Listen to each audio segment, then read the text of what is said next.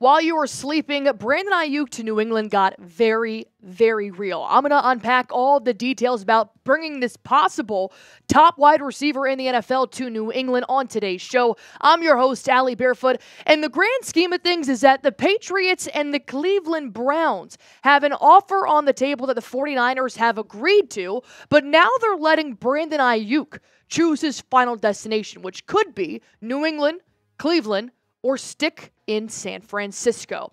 Well, if you guys want Brandon Aiyuk to be a New England Patriot, it's super simple. All you guys got to do is like the video. And if they do trade for Brandon Aiyuk, say less. We will be live on Patriots Today by Chat Sports, unpacking everything about the trade, having some drinks, and celebrating a top wide receiver coming to New England. So hit that thumbs up and subscribe.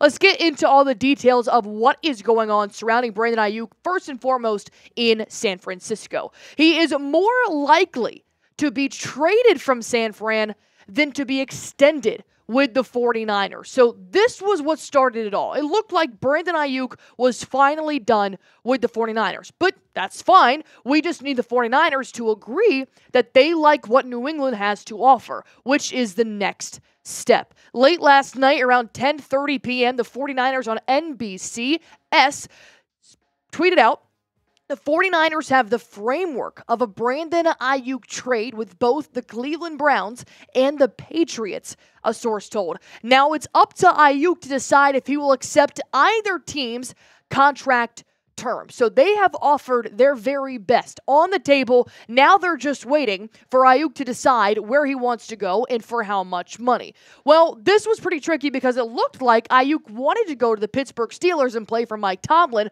for the longest time.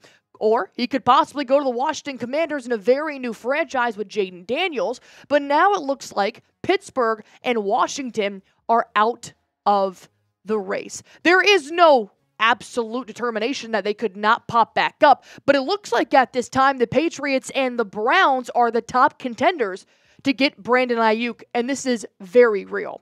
So to break down what it would cost to get Aiyuk to come to New England, well, Matt broke this down saying that the Patriots are expected to include former 49ers wide receiver Kendrick Bourne as a part of the deal if Aiyuk were to accept New England's offer. Bourne obviously has an opportunity to be a top wide receiver for New England, but if you ship him out to San Francisco and you get another top receiver in Brandon Aiyuk, I'll take that trade. But Dakota Randall did tweet out earlier this morning on day 11 of Patriots training camp that Jerod Mayo said he had a good conversation with Kendrick Bourne this morning after he was featured in the overnight Brandon Aiyuk rumor. So I really love Jerod Mayo's initiative here to make sure that Kendrick Bourne is okay with what happens. Not to mention, if Brandon Aiyuk doesn't come to New England, since he has several options, it's good that Jerod Mayo is making sure that Kendrick Bourne, I hope, knows that they want him in New England, but this is just business. Because the Patriots have been trying to get Aiyuk for a very long time. This goes all the way back to draft night when they actually made a deal to send the second-round pick, which would have been Jalen Polk, to San Francisco, but they declined it. Because back then, they weren't trying to trade Brandon Aiyuk. This all started once Justin Jefferson became the highest-paid wide receiver in the NFL. Now Brandon Aiyuk is saying, I want that money. I want to make what Justin Jefferson makes. The 49ers, they don't want to give it to him. But Matt Groh has had this on his radar for a very long time. He said in 2022, wherever teams can add an instant impact player, a.k.a. somebody like Brandon Aiyuk, which is what these wide receivers are in the game today, they're going to do that. You can't just sit around and wait and hope to get some of these guys in the draft. You got to be proactive about going to get one of them right now. I think that one is Brandon Aiyuk. But I've also said in the past, if they don't get Aiyuk, I'm not going to be heartbroken. I'm okay with the roster that we have right now because we're just trying to be a 7-win team. You're not trying to win the Super Bowl this year. It's a rebuild year.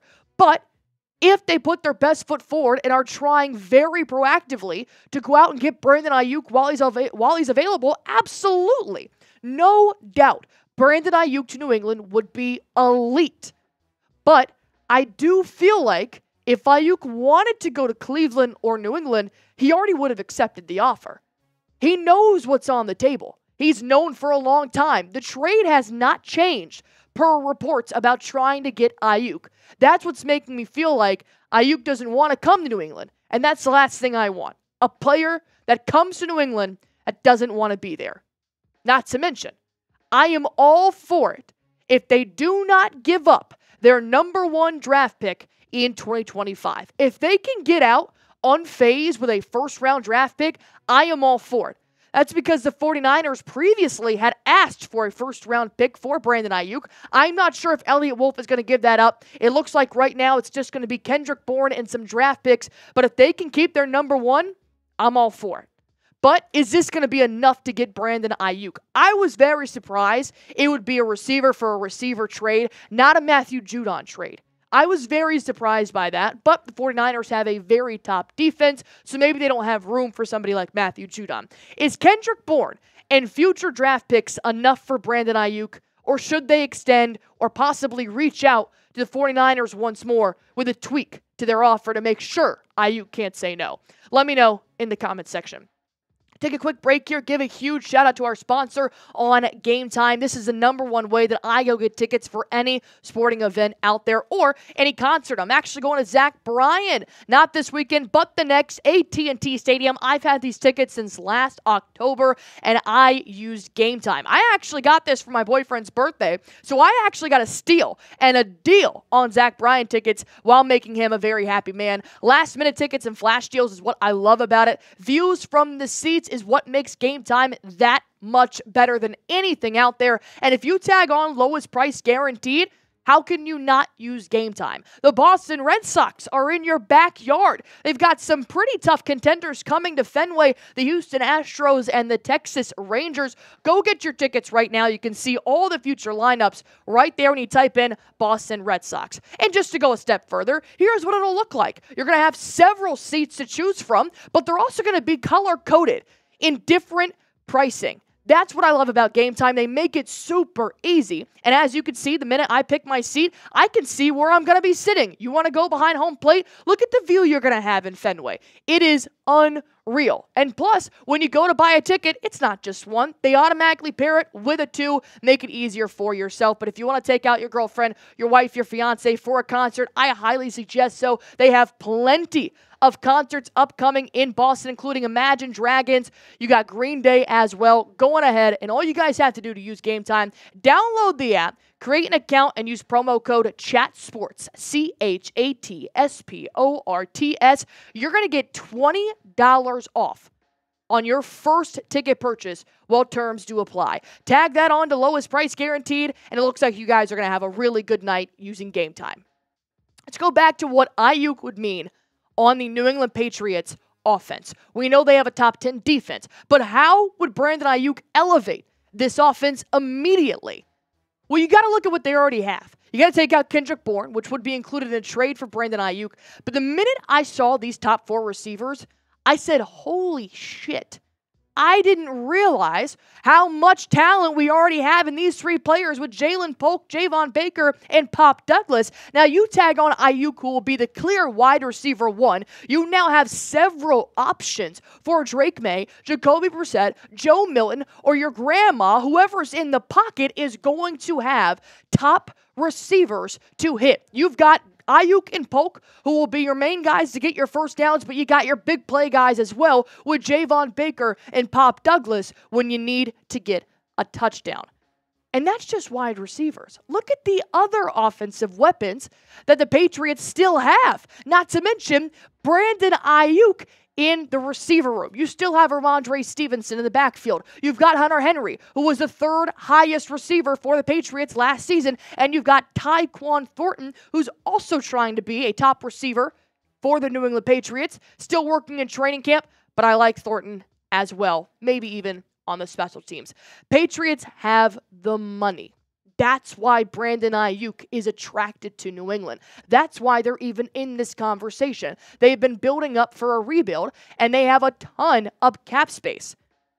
How much? They have $43 million. They can pay Brandon Aiyuk. Even in the future, they've got $78 million. This is going to be huge when Brandon Aiyuk is looking at where to go and who can pay me, because remember, he wants to be Justin Jefferson. He wants to make that much money. Aiyuk is looking to make $25+ million per year. You just saw what the Patriots can do.